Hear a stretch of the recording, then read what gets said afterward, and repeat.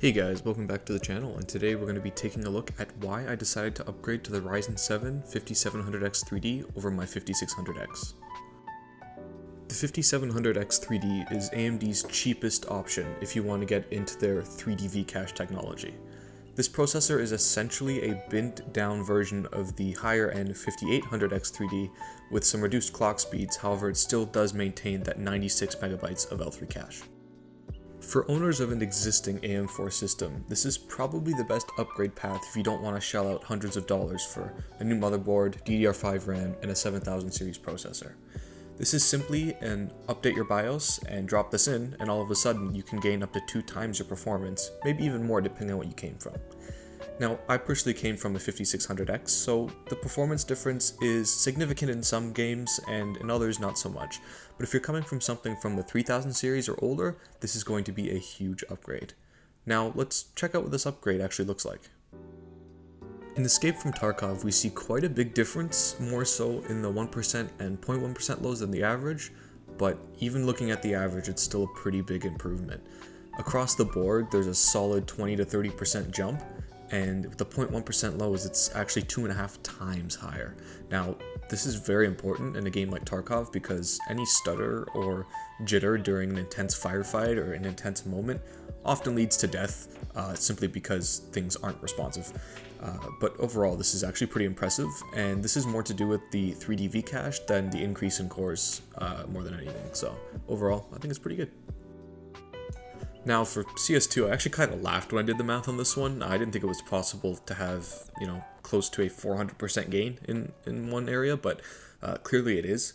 But weirdly enough, I didn't really feel this gain a whole lot, and I think it's because of my monitor. I have a 144 Hz, so it's not like I'm running at 240. However, 289 FPS to 408 looks like a pretty big gap when you look at the numbers. I mean, it is a 41% gain. However, 289 FPS is still ridiculous and is 100% playable, and if you're running 289 FPS and you claim that the FPS was your problem, I would suggest looking in a mirror. But otherwise, I mean, this was pretty impressive, and if you really are at that pro level or you're that good, this might make a difference, especially with the 0.1% lows. I noticed that the smokes in this game are pretty demanding, and that's where I felt it, but it was only for a split second, and I'm nowhere near good enough for this to have any significant impact on my gameplay. So overall, still excellent for both CPUs for that matter. I feel like now might be a good time to go over some of the core specs and differences between these two CPUs, as what we saw previously was a pretty big difference, and looking at this sort of on paper might give us a clue as to why. So the first thing to look at, which is kind of surprising to most people, and including myself, was the difference in clock speeds. So using PBO for both of them, my 5600X was able to run at 4.85 GHz, but my 5700X 3D was only 4.05 GHz. So that's minus 20% in terms of total clock speed. The cores increased by 33% from 6 to 8, as it would from a Ryzen 5 to Ryzen 7. This is still true for the 7000 and even the newest 9000 series. But where we see the biggest difference is a 3 times increase in the amount of L3 cache, and this is key to gaming, especially at high FPS. And this is sort of what AMD does. This is their specialty at stacking that cache on top of the processor and essentially just dumping as much as they can into it. This overall results in an increase of 24% to the overall Cinebench score. Cinebench isn't always the best way to look at CPU performance, but it gives a good rough guide, and looking at the increases and decreases from the 5600X to the 5700X 3D, it's clear to see why. It's the cache, undeniably. For Fortnite, it's a pretty similar story to the rest of the games, except for the 0.1% lows. This game's known for being just a stutter fest. I mean, I don't know how they've designed this thing, or rather not designed this thing. It just doesn't run on any platform that well. It always stutters, as you can see in the recording there. We do see an 8.5 times increase to the 0.1% lows and a 75% increase to the average. So overall, this is pretty impressive and results in an actual difference that you can feel. I don't know if it's because it stutters less. Well, that's probably the reason why, but overall this is actually really impressive. The 0.1% lows don't see much of an improvement, but it's still an improvement nonetheless, and it makes the game much more playable, I guess, for lack of a better term.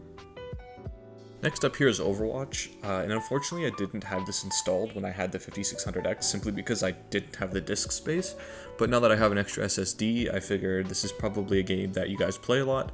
I've never touched this, but when I saw the 1% and 0.1% lows, I thought there was something wrong with my monitoring software. I've never seen 0.1% lows that high before.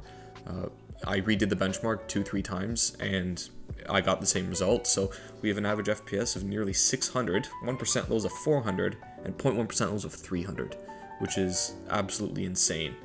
I don't think anybody needs this much FPS, or many FPS, but I mean, for a processor this price, and honestly, I'm kind of out of words for this one. It just caught me by surprise. Our last and final game for today is going to be Warzone. I figured this is also one that's very popular and that's also very CPU demanding. I'm sure you've noticed all these games have been shooter games, and that's partly because these are the kinds of games where you need high FPS. And most people buying an X3D chip are probably going to be playing competitive games like this anyways. Unfortunately, I didn't have this installed on the 5600X system either, simply because I didn't have any disk space. I have another 1TB SSD now, so thankfully I can install these things. Anyways, the average FPS was 216 with 1% lows of 154. This is really impressive, and even the 0.1% lows are high as well, and I was kind of surprised because my 5600X, I remember I played this once on it and it kind of stuttered a little bit. I didn't notice any of that whatsoever. And I realized that this is an online game, so depending on the lobbies that you're in, you might get different FPS, but overall it was really stable and super enjoyable to play. I felt like I had no disadvantage besides my lack of skill, and this ran perfectly is pretty much all I can say. So the big question is it really worth it? And this part of the video isn't scripted, I'm just giving you my opinion off the top of my head, and yes, it is. It really is worth it, and it's even better if you can sell your old CPU and recoup some of that cost. So, for example, when I bought my 5600X, it was $200 Canadian, and I managed to sell it for $140 Canadian. And when I bought the 5700X3D, it cost me $300. So I was able to recoup almost half the cost there, and that's where you see the real benefit. And also with that, I was able to keep my motherboard, my RAM, my cooler, everything. So it was literally just update the BIOS and plop it in, and it worked like a charm. And I noticed the difference right away in pretty much every game that I played. I didn't include every game that I played just because not everybody's gonna play those as well.